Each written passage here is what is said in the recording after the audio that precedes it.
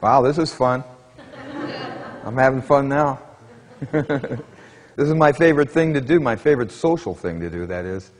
Talk about this area of spiritual ideas called sacred geometry.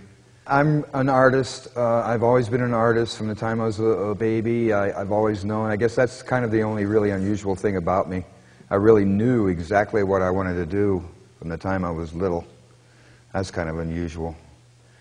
And I've been off and on that path over the years, and I keep getting directed back to it. And I mean, even when I was a baby, I saw it as a spiritual idea. I saw it as a spiritual goal to make art as an assignment. Like my artistic abilities was a gift really to be used for spiritual purpose. And I felt that from a very early age. And that's primarily what I do. And I've been led to the ideas of mandala and sacred geometry. And I'm pretty hermetic. I'm pretty much a recluse. I've spent lots of time by myself. But it's been such a healing process. My experience with mandala making and sacred geometry has been so healing that I started to perceive that, wow, everybody needs to know this.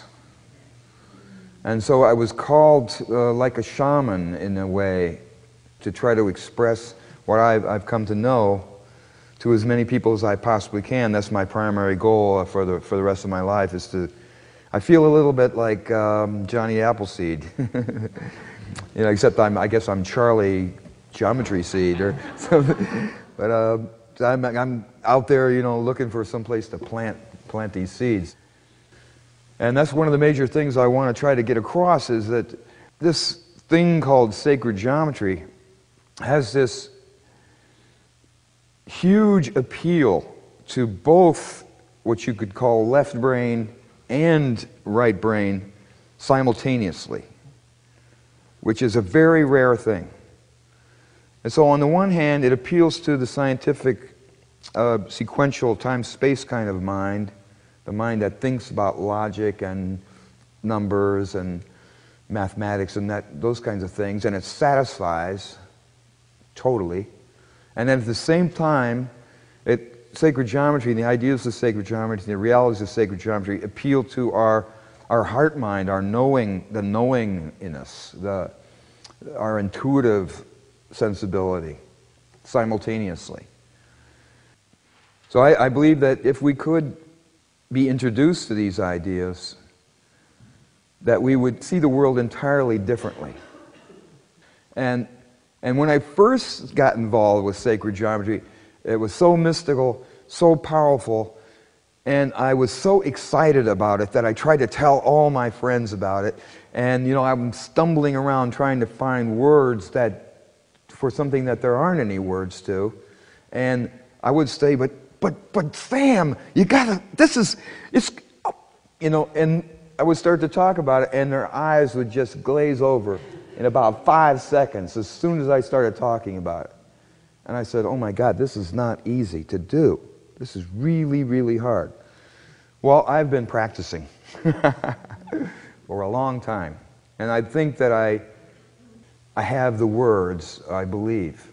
And that's what I pray for. I pray for that Spirit will allow me to find the words and to find the passion and to find the truth in a way that will touch every single person that comes to this workshop this afternoon, somehow. I don't know how, but that is my goal and that is my intent, to touch everyone and to plant some kind of seed that will significantly affect the quality of your experience here in this time-space opera that we're in the middle of.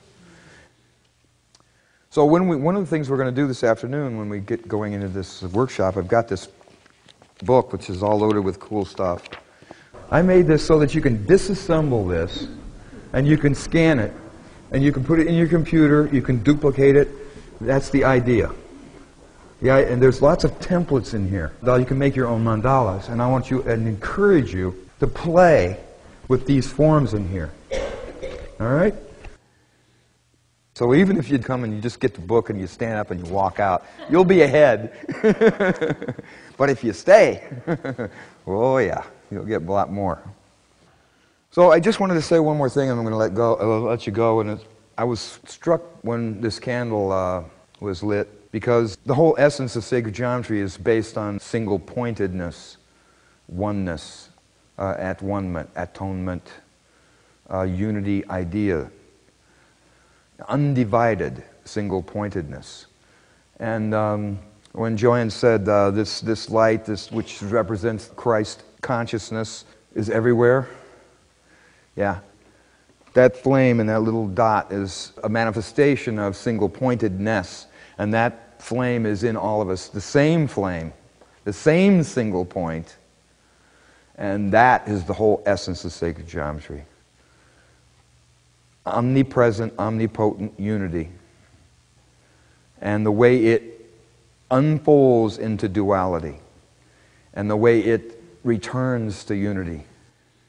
This is an ancient understanding. I mean, it goes way, way back. Beyond Hermes Trismegistus. It was there before the flood. And now, after thousands of years, at least 5,000 years, the scientists are saying, wow, there's this thing called quantum physics.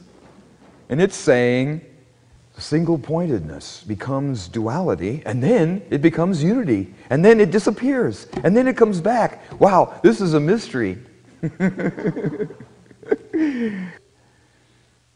Even science is embracing the incredible mystery of the universe, the magic of it.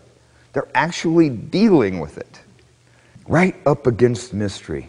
Science and mystery like this for the first time. I love it. We are really going to have a lot of fun this afternoon, and we're going to have a lot to share with one another. And I really, really appreciate the opportunity and hope to see you all there. Thank you very much.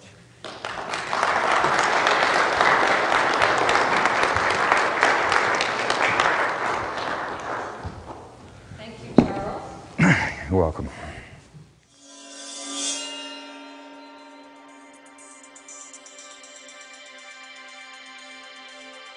Can you feel sacred geometry? Do you feel the natural attraction? Come to our next workshop. You'll love it. I guarantee it.